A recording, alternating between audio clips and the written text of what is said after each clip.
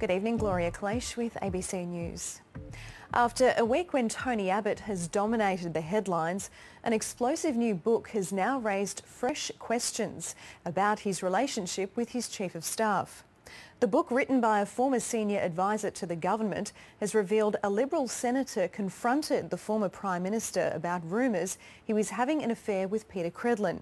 Mr Abbott has refused to comment on the claim, but both he and Ms Credlin have denied the rumour. Here's political reporter Eliza Borrello. Rumours of affairs are commonplace in politics, but rarely do they get written about. Will you confirm or deny whether you were having an affair with Peta-Credlin? Breaking with convention, political commentator and former Liberal staffer Nikki Sava has published an account of the night Tony Abbott was confronted about the nature of his relationship with his Chief of Staff. On the eve of the spill motion moved against him last February, New South Wales Senator Concetta Fierravanti-Wells told Mr Abbott to sack Peta-Credlin, or the party would sack him. Politics is about perceptions, she warned him. Rightly or wrongly, the perception is that you are sleeping with your Chief of Staff. That's the perception, and you need to deal with it.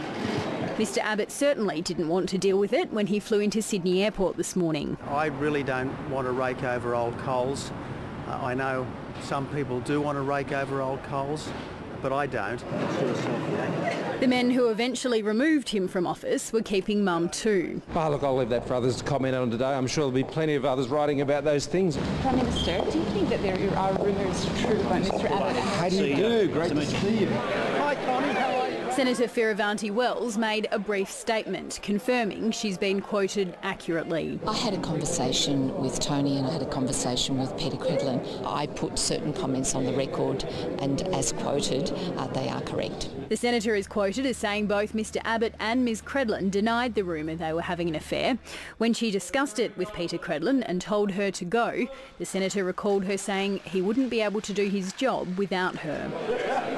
The book also claims the now Deputy Prime Minister Barnaby Joyce warned Mr Abbott he was about to be rolled a month before it happened, and that the Immigration Minister Peter Dutton and former Prime Minister John Howard both urged Mr Abbott to sack Joe Hockey and make Mr Turnbull Treasurer. Rumour aside, many of Tony Abbott's colleagues had an intense dislike of Ms Credlin and what they saw as her control over every facet of government.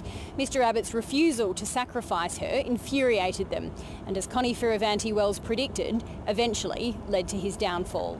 Eliza Borrello, ABC News, Canberra.